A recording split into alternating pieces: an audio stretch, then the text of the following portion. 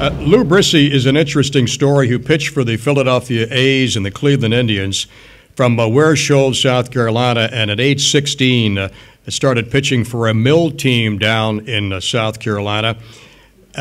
He is a gentleman who has undergone numerous operations before he even got to the major leagues. And Lou, I'd like to maybe start with you, and you can recall your days as a player and exactly what happened to you in the war, which many people said you wouldn't be able to overcome to make it to the major leagues, but you did.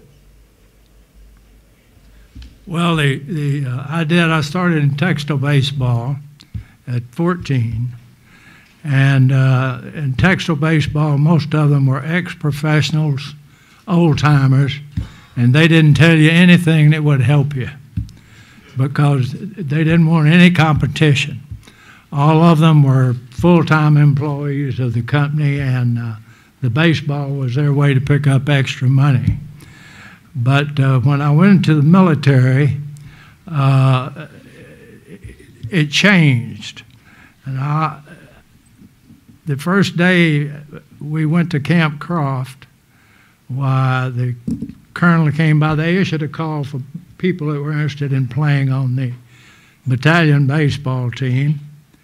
And so we all reported to the proper place. The colonel walks in and he says, "Gee, guys, we're going to have a great ball club. There's so many of you here that love baseball and are truly dedicated to it.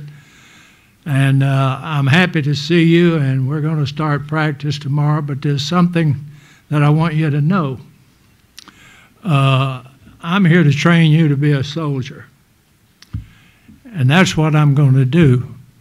So any baseball you play will be after you finish your soldiering and your duties. There won't be any extra time off or any late reporting or anything. You'll do what every other trainee does, and you'll play baseball because you love it. And I will have our first get-together tomorrow." The next day, we lost 3/4 of the guys who love baseball. So apparently a lot of them didn't love it as much as the colonel thought they did. But First Lieutenant Humberto Quintana from New Jersey was our manager and coach and whatnot. And I had kind of alternated between first and pitching, had signed with them, not really sure which they wanted to put me with when I signed with the A's, and what they wanted to do with me. And he says, "I think you could be a pretty good pitcher, so you're going to pitch regular." And it was my first chance to play ball regularly. We had a great season. We won the camp championship. Jerry Scaler from the White Sox, Howard Chris from the Cardinals, Ray Flanagan with the Orioles, and there were a number of professional players in that league at Camp Croft. Mel Allen was also there and receiving training, and but he didn't get involved in baseball until the end. And they had a textile all-star team and a Camp Croft all-star team, and they played a game between the two clubs, and Mel Allen did the announcing over the loudspeaker, and the cost of admission was a war bond. And in that small community, they had 7,500 people turn out for that ball game, which was really for the war effort.